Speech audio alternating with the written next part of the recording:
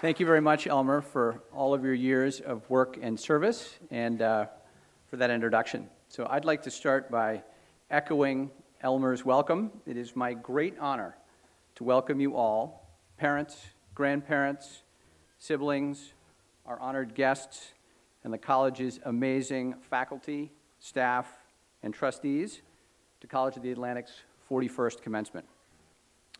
I've been advised that my role here today is to keep things moving and to blend into the background, so I promise to be brief. This past fall, we had a documentary filmmaker come to campus to begin an oral history project centered on the founding days of the college.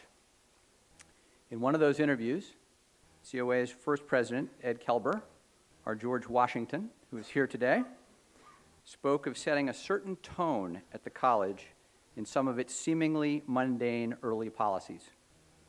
Ed told a story about an initial meeting with Mr. Stork, Millard's first boss and the founding head of Buildings and Grounds. Mr. Stork had come from a larger, hierarchical organization, and he started by asking Ed where he should put the presidential parking space. To which Ed responded, "If there's a space when I drive in, I'll take it." A bit taken aback, Mr. Stork then moved on to the critical topic of snow removal. He wanted to know who should be involved and how it ought to work.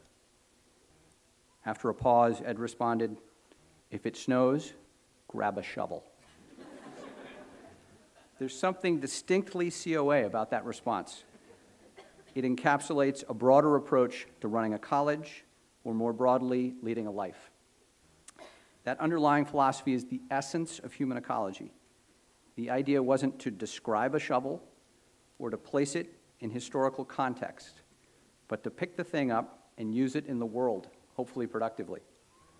In fact, this active, contagious idealism, this sense of don't complain, pick up a shovel, is thick on the ground throughout the college and under this tent among our talented faculty and staff and trustees, in addition to our amazing students, a group filled to the brim with shovel lifters.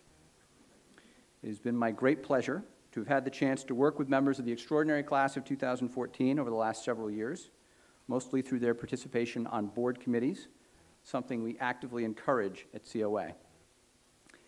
And as anyone who watched yesterday's remarkable senior project presentations can attest, it is overflowing with picked up shovels.